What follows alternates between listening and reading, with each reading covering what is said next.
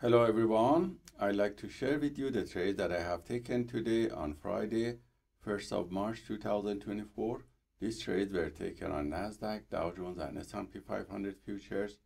If we look at the macro charts of 1 hour, we see that the price was fluctuating above the previous day close on all E-mini and came back and retested this level during the London session and bounced back. And by looking at 10-minute macro chart, we see that the price at the beginning of New York market started to rally and go up. So when there was pullback here in this area close to the news release at 10 o'clock, I took several long positions with setup B on Nasdaq, Dow Jones and S&P 500 for fast scalping.